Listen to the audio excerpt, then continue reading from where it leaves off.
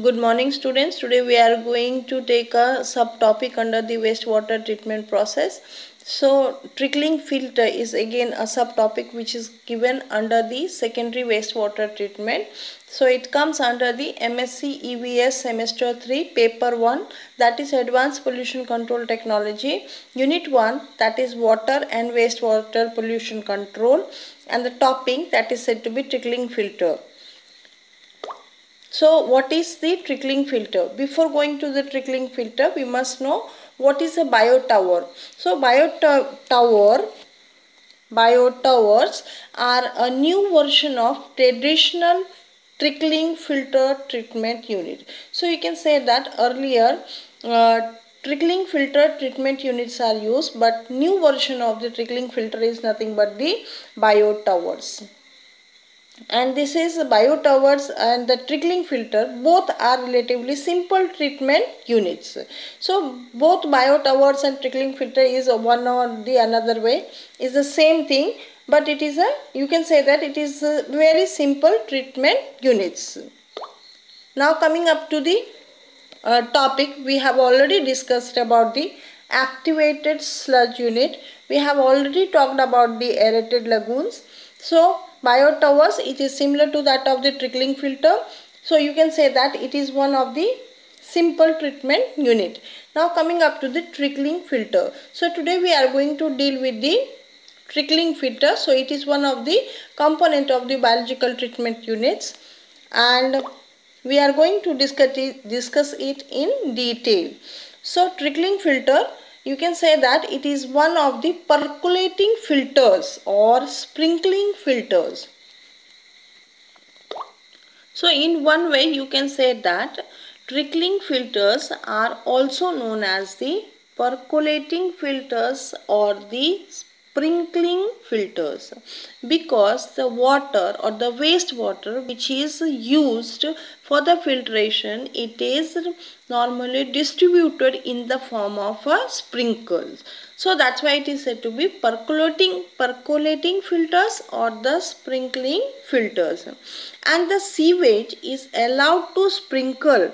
So you can say that wastewater is allowed to sprinkle over a bed of coarse, rough, hard materials and then collected through the undrained system. So you can say that the influent is allowed to sprinkle over a bed of the hard material, and then the under drainage system is utilized for the rest of the process. So you can say that this bed may be, you can say that this bed may be consisting of rocks and other materials which are hard, rough and the coarse. So in case of trickling filter, we can see that the sewage is allowed to sprinkle or trickle over the bed of the rocks. So you can say that that is why the waste which is sprinkled or trickle, therefore it is said to be the trickling filters. By means of trickle, we are filtering the wastewater. So you can say that trickling filter is nothing but allowing the sewage to sprinkle over a bed of the hard material, and after passing this wastewater or the sewage through this hard material, normally a bacterial film, that is said to be the biofilms, is formed around the particles of filtering medium. So it is allowed to pass through a certain filtering media, and after passing it, you can say that here biofilms are formed around the particles of the filtering media. And for the existence of this film, the oxygen is supplied. So you can say that the organism which is attached to the biofilms, they require certain amount of oxygen, and which is to be supplied by intermediating work or the filters. By means of filter, we can air filters, we can supply the oxygen, and then by providing it suitable ventilation facilities in the body of the filters. So not only the biofilms are supplied with oxygen, but also facilitating the ventilation also the filtration is done. Normally the color of the filter is blackish, greenish or yellowish in color.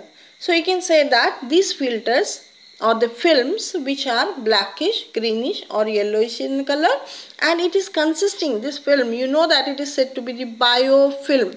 So if it is said to be the biofilm, it is consisting of certain organisms. So what are these organisms? Normally these organisms, it is consisting of bacteria, it is consisting of fungi, it is consisting of algae, it is consisting of lichens and protozoans. So you can say that the sewage water or the waste water is allowed to pass through the film, and this film is normally blackish, greenish or yellowish in color, and it contains or consisting of bacteria, algae, fungi, lichens, etc.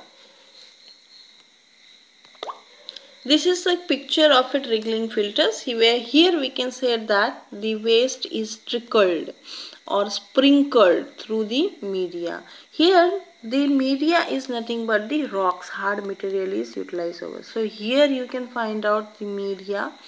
This is consisting of the hard material or bed of the rocks.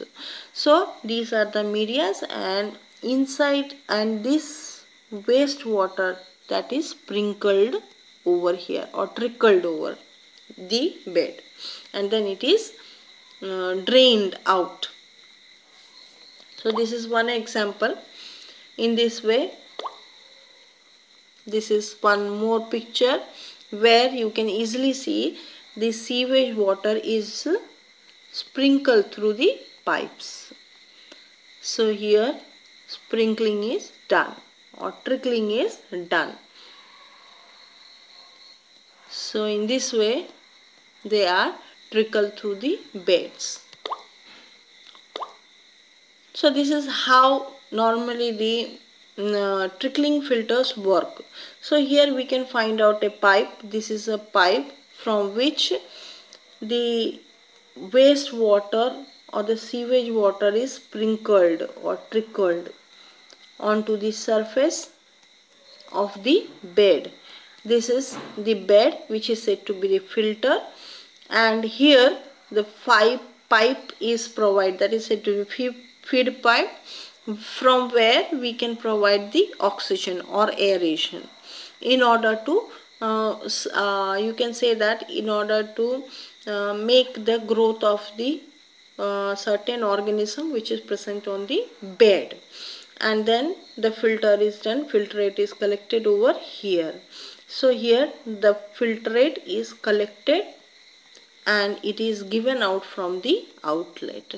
So the waste effluent, it is sprinkled and it passes through a bed that is said to filter, and for the growth of these biofilms or bioorganisms we used to supply air as well as the ventilation, and after that the drained water which is collected and then it is subjected to the secondary clarifier.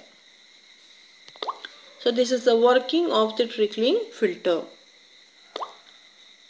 Next, here the same principle, you know that here the water is sprayed from the head, so it is sprinkled or trickled, and influent normally pass through this pipe, then it is transferred to the sprinkle head. Here it is sprinkled or trickled and it is then passes through a medium, that is any type of medium, hard medium, coarse medium or rough medium, and then the effluent drained wastewater is collected and this effluent is passed on to the secondary clarifier.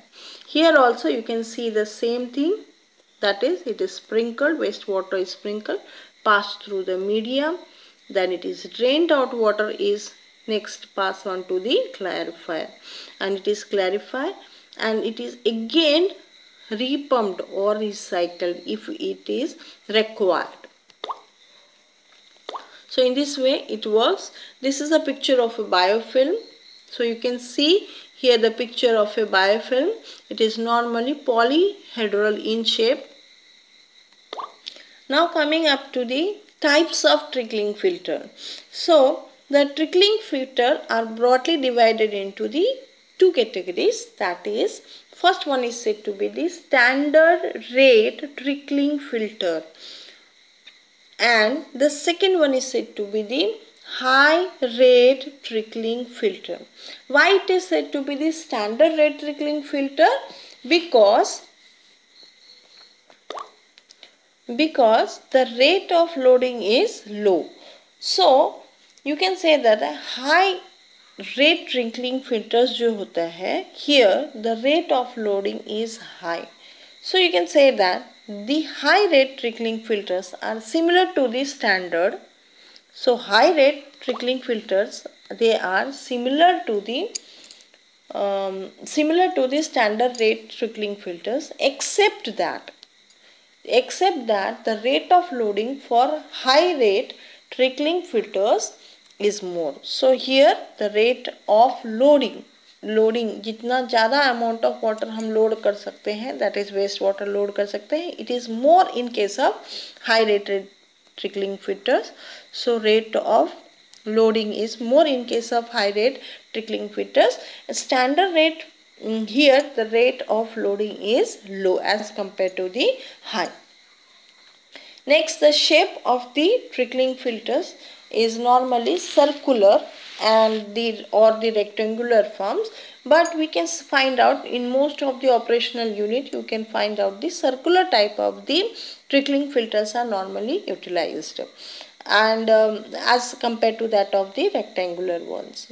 Next, coming up to the filter media. So the standard rate trickling filters, the filter media, that is it is consisting of the crushed rock, you can say that.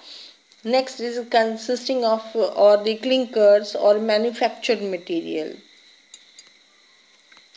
So the filter media is either maybe the crushed rock or maybe clinkers or certain manufactured materials, and it has got a uniform size. This is the most important factor.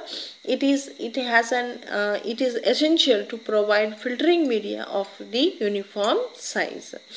And the size of particles which depends normally upon the type of trickling filter. कौन सा प्रकार का trickling filter है उसके अनुसार particle के size of the particle is decided, but it generally varies from 30 mm to 80 mm.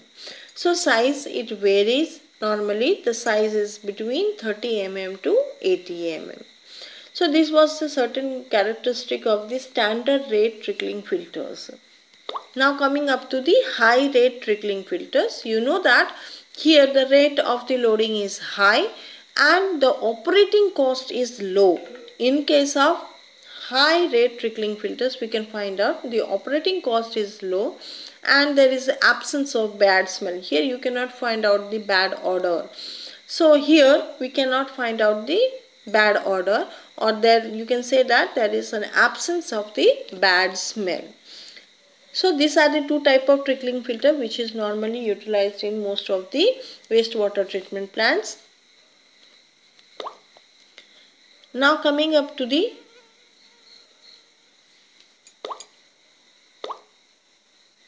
here you can find out the biofilms, and these are almost having the uniform size. The size of the particles or biofilms are normally uniform in size. Here you can find out the wastewater, it is trickled. So trickling filters or effluent is passed on to the pipes from where it is sprinkled onto the media. So this is the media. It may be manufactured material, it may be rocks, crushed rocks, etc., etc. So it passes through it, it is drained off, and after it drained off, this effluent passed on to the clarifier. Here it passes to the clarifier. Here a rotatory blade is there, and after that this sludge which settles, that is well, is there, so it gets settled over, sludge is separated, and rest वर ऊपर वाला top का जो पानी है, it is again pumped out and it is recycled again to this trickling filters, or you can say that it is one type of treatment unit. So it is again passed on to, it is passed through a certain organism or filter media, it is again drained out, and then it is passes through the clarifier, secondary clarifier, it is again repumped out, and then after settle, first it is collected, then it is pumped out, and it is again recycled. In this way this operation works. That is, trickling filters, what it does, it separates this sludge, organic matter, from the wastewater by means of certain biological organism. For today this is enough. In the next lecture we are going to continue. That will be the last lecture for the secondary treatment process. Thank you for watching.